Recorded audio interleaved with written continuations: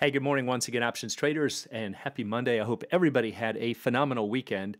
And I got a great question from one of our traders over the weekend talking about these sensationalized headlines that we've all seen. A certain stock has lost $1 billion overnight or $1 trillion over a short term. And he was asking, well, if that's true, where did all the money go? And it's a great question, but it shows that when traders ask things like this, that they're not understanding how stock valuations are even determined in the first place. It all has to do with marginal pricing. We've talked about this before in other videos with the marginal pairs. There's only 4 traders, 4 quotes on the board at any time that are really determining a stock's price. And once you understand marginal pricing, you'll see why it's a big misperception to think that the company lost this much money. So it can be a little bit of a tricky concept. As always, before we do, please be sure to click like, hit that subscribe button. It's greatly appreciated and helps so much to promote the channel. So here's what I'm talking about. Here's some older headlines, but check this one out. More than $7 trillion has been wiped out from the stock market this year. So this was back in 2022. And when people see this, they just panic and go, well, I better go to cash because the stocks are just falling to pieces. Well, yes, they can be intimidating. Here's one for a specific stock, one on Amazon. Amazon erases $210 billion in one day after inflation triggers surprise loss and ugly sell-off. So again, people would say, wow, something is really going on in the markets here. All of this money is just vanishing. I'd better get out. But before you do that, you have to understand that these are really misperceptions. So are these really done by the writers to create panic and get people to click on their links? Could be, but it could also just be that a lot of people believe that this is true. And it just isn't. It has to do with marginal pricing, that the value, or what we perceive to be the total value per share, is really determined by just a handful of people. So as an example, let's say that we have this rare work of art here. All right, maybe it's not so rare, but we're going to take it to auction and we think it's worth $10,000. But we get a bidder that bids highest of $9,000. Is it really fair to say that we lost $1,000? Or maybe we did have a bidder at $10,000 that decided to back out and now our next highest bidder is $9,000. Is it really fair to say that we lost it? Like we were just walking through the parking lot and just lost this money? No, it was just a subjective valuation that we no longer had. It's never lost. So this is really what's happening with stock prices. So for example, let's say that we have a stock trading for 100 and maybe there are 1 billion shares outstanding. Well, yes, it's true. If we multiply this stock price by the shares outstanding, we get what's called the market cap or market capitalization. So yes, it would be $100 billion. And that implies that if you wanted to buy this company, it would cost you $100 billion. But that's not really true. It's just a mathematical formula saying this is the market's subjective valuation of the company. So what's the difference there? Well, the reason it's different is that if everyone sells, the price isn't going to be 100. When you see that the stock price is 100, generally that's the last trade or the closing price. But even if it's during the day, you might say, well, what's the highest bid? But it's not for every single share outstanding. So for instance, let's say that as an extreme example, that the volume today is 100 shares. Now, yes, I know that would be a very light day considering there's 1 billion shares outstanding. It doesn't matter. Pick your number. It's just to make a point. But the volume is 100 shares. And for these 100 shares, the closing price was 99. Well, is it really fair to say that the company's value dropped $1 billion? That they just lost $1 billion because it was worth 100 times a billion and now it's worth 99 times a billion? Well, the reason that's not correct is that it assumes that all shares are now worth 99. And it's not. It was just the last 100. In fact, in this example, the vast majority of the shareholders didn't sell. So it's actually a stronger argument to say that most people think it's worth more than 99. Otherwise, more people would have jumped in and sold. So this is why the marginal traders determine price. Now, the marginal traders are just those right on the edge, the highest bid, the lowest offer. They're right at the margin. It's a term that we use in economics a lot, but you'll see it in stock market, microstructures, and things like that. They will call them the marginal traders or the marginal pairs. Those are the people that are really determining this price. And then we really unfairly multiply that by the shares outstanding and say that therefore all of the shares are worth that. Well, again, the vast majority of the traders didn't think that was true. Otherwise, they also would have sold. So let's look at a hypothetical level 2 system. So let's say that we have maybe the stock closed at 100, and now today a little bit of bad news came out. So we have bids on one side. This is a level 2. We'll look at this in a real platform in a moment. And here's the offer side. So remember how these are created. I've done this in previous videos, but let's say that we have somebody who's willing to bid $99 for 100 shares. That person's going to go to the top of the list. He's the highest bidder. The second highest is $98.95, just 5 cents lower. This person's willing to buy or bid for 200 shares. The next highest was $98.90 for 700 shares, and so on. So the computers will just list this. Again, this is called a level 2 system, and they will just list these numbers in descending order. For the markets, we're only concerned with who is willing to pay the most at that moment. Over here on the asking side or the offer side, we do the opposite. We want to know who's willing to sell for the least. So this trader here is willing to sell for $99.40 for 300 shares. This guy's willing to sell for $99.45, just a little bit more, for 700 shares, and so on. So we're going to higher prices up this way. And that's why most of these screens are structured this way, where we have the bids going down the screen over here on the left side, and the offer price is going up on the right. And that way we can see the highest bid and the lowest offer right here in the center of the screen. So where's the action right here? Well, we know that the highest bid is 99, so that person gets shown on your broker's platform. We know that the lowest offer is 99.40. That also gets shown on your broker's platform.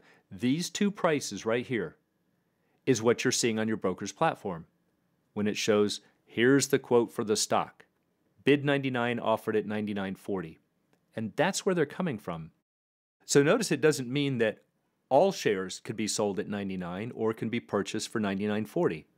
In this example, it's just 100 shares that somebody's willing to buy for 99. On this side, it's only 300 shares that somebody is willing to sell for 99.40. Not every single share. So again, this is what you're seeing. This is called the inside quote on your broker's platform. So it's going to be the highest bid and the lowest offer, and that's what you're seeing. Now you'll also see, we'll look at it in just a moment, something called the size. It's a pair of numbers, and the first number corresponds to the bid, second number to the offer. So this first number, for most platforms, this is the number of round lots or 100-share lots for stock. So this would be 100-share lot or 100 shares. Somebody is bidding for at 99. Over here would mean 300 shares that somebody is willing to sell for 99.40. Now, Tasty Trade, which I've just recently gotten onto, actually shows the physical number, so they would show it as 100 by 300. But most platforms would just show that as 1 by 3. So this is what's called the limit order book. It's a continuous time dual auction. We have two auctions. We have bidders on one side, we have sellers on the other. And at any time, if we can match them, the computer will do so. But let's say that somebody else from the outside comes in and hits the bid, does a market order for 99. Computer says, okay, I can match you with this guy right here for 99. And so now we have 100 shares traded at 99. The stock closed at 100. Again, is it really fair to say that $1 billion was lost? See, it's just the change in the valuation or the marginal valuation.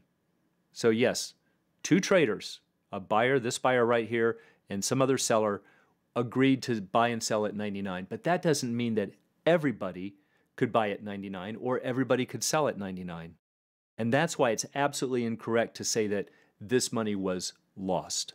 So notice this is quite different from, let's say, a bank that reports a bank robbery. and they say, oh, yeah, we had $1 million that was stolen. Well, yes, they are talking about physical dollars that are missing. And that's how people interpret these headlines. Well, where did it go then? Who's got this money?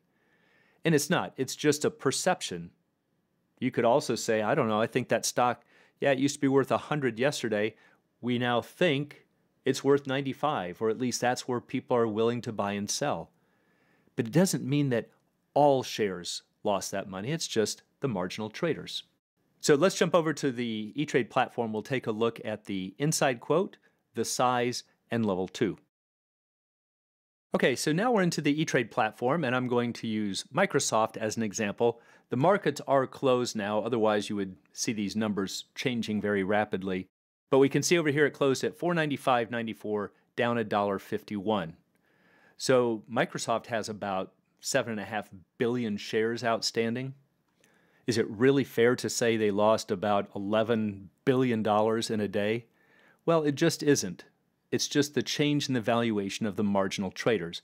So take a look over here. There's our bid and our offer. These are the inside quotes. Somebody somewhere was willing to bid $495.51, and somebody was offering at $495.95. How many shares? 7.5 billion shares worth? No. Right there. There's your size, 10 by 2. So the 10 refers, remember, in 100-share lots, at least for most platforms. So it was 1,000 shares that somebody was willing to bid $495.51, and 200 shares that somebody was willing to sell at $495.95. So that's where those numbers are coming from. So again, if you wanted to buy $7.5 billion worth of shares, they just weren't available. So in this example, you could have somebody that comes in to buy 200 shares or even 100 shares and gets filled at $495.95, and if that's the last trade, that's what would show over here, and bang, the company just lost $11 billion. Well, that's not really true. It was just a change in the perceived values, and that's why it's absolutely wrong to say that the money was lost. Now we can also see the level 2 system. Remember, over here is just the inside quote. That's the highest bid and the lowest offer. But if we go to the quote screen here, can scroll down, and here is the depth view, otherwise known as level 2. And we have different exchanges. These are different codes for the exchanges, and look at the sizes. Again, the markets are closed now, otherwise these would all be populated with numbers. But as of the close on Friday, there's where the size of 10 was coming from, bidding $495.51. And here's where the offer was coming from, $495.95 for 2 or 200 shares. But let's say that somebody stepped in and wanted to sell 1,300 shares.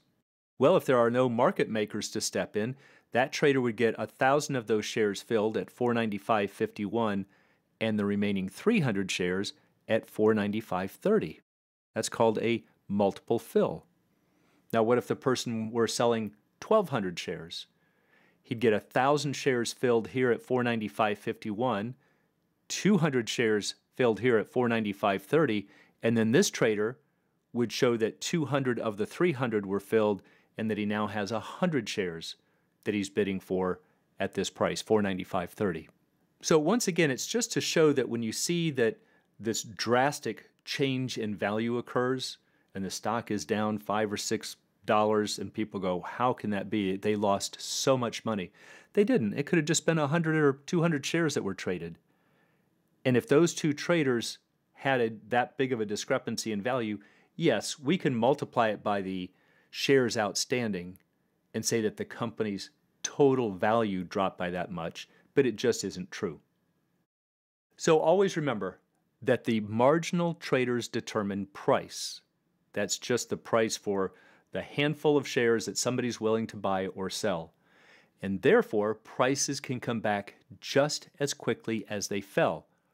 All it's going to take is, let's say, 100 shares to go right back up to that price, and suddenly $11 billion reappears, when it was really just the change in valuation on 100 shares. So the amount of missing money in the market cap really isn't missing. Yes, it's true, you could say that the market's valuation of the company fell. If we want to use that last trade as a collective opinion of what we think the company is worth, yes, you could say that that would be the total valuation, last trade times number of shares outstanding. But it's absolutely incorrect to say that the company lost that money. It was never lost. It's just a misperception or an abuse of the marginal traders and the marginal pricing that we use for a dual auction in a limit order book. So don't get swayed and panicked when you see these types of headlines and thinking that you have to run out and hedge your positions and do something because the company is losing so much money or so much valuation. That's why it's so important to have a goal and trade the market, but hedge your opinion. And the best way to do that is with options. And for anyone who'd like to learn more about the arts and science of options trading, please check out the Alpha Trader course, Strategy Lab, and a technical analysis course. It's all at optionsatoz.com. Also, please join us on Options A to Z's Facebook trading group, and you can find a link in the description below.